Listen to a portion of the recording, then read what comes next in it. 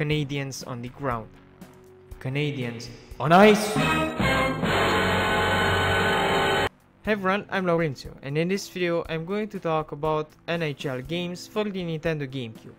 NHL Hitz isn't a simulation game, it's 3-on-3 extreme hockey, and a nice part of the game is that it has extras. Like for example, you are playing a normal hockey game and out of the sudden two players have some beef and they start fighting, and suddenly the game becomes a fighting game and not a hockey game anymore. You have a button to punch and one to block, and you can even get combo moves for when you fight in between plays.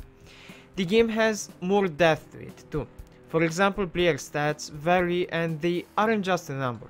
Some players are speedier, or others handle better, or are harder to knock down because a bigger player is harder to be knocked down by a smaller player.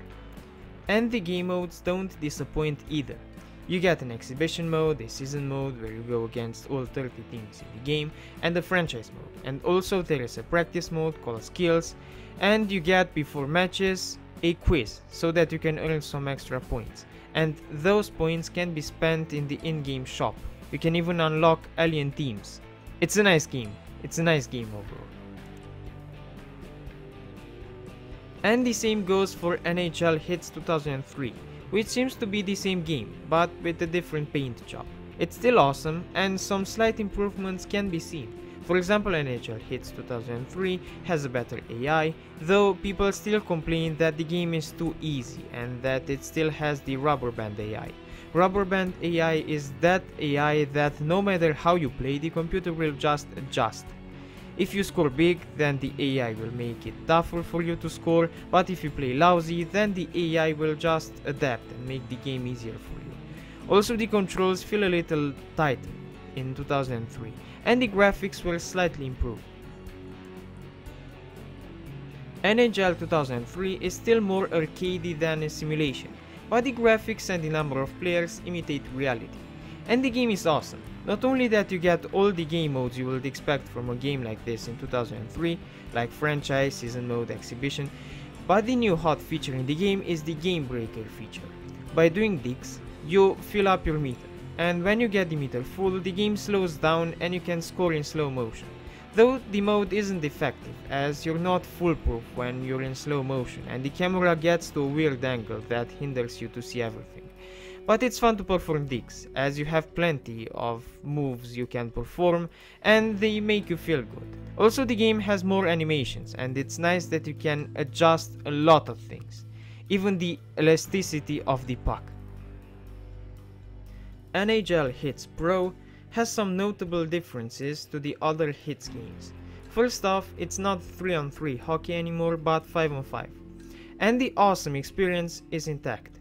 You get the same wealth of game modes and the same customizable parameters, and with those, the game can get however you want.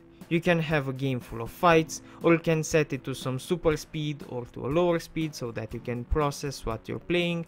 You can even shut down your console, though that's not a direct feature of the game, but it's still possible. The fighting mechanics have been replaced with some sort of quick events, which I don't like.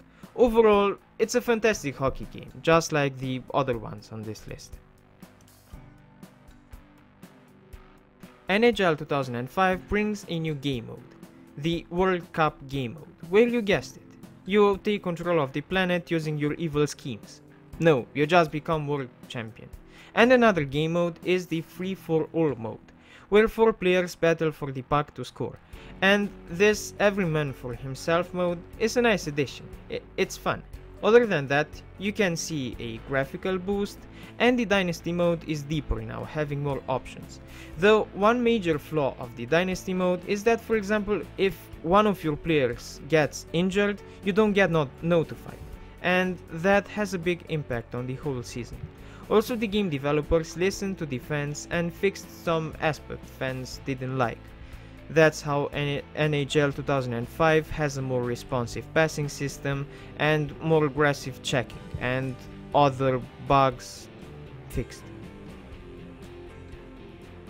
NHL 2006 is pretty similar to 2005. To summarize, It's 2005 tweaked. The game developers listened to the fans again about what was wrong with 2005, so that in 2006 they fixed a big part of the issues present in the previous game. So basically, 2006 is 2005 but with updated rosters and rules and a new paint job. Okay, so this was the video. If you liked it, please hit the like button and subscribe. If you want to support me in my pursuit to review as many video games as possible, click the join button and choose one of the perks. You have the link to the join button in the description. Also, you can follow me on Twitch, Instagram or Discord if you want. And if you want to see another video of mine, just wait till I stop talking and there will be thumbnails of other videos I've made. Thanks for watching.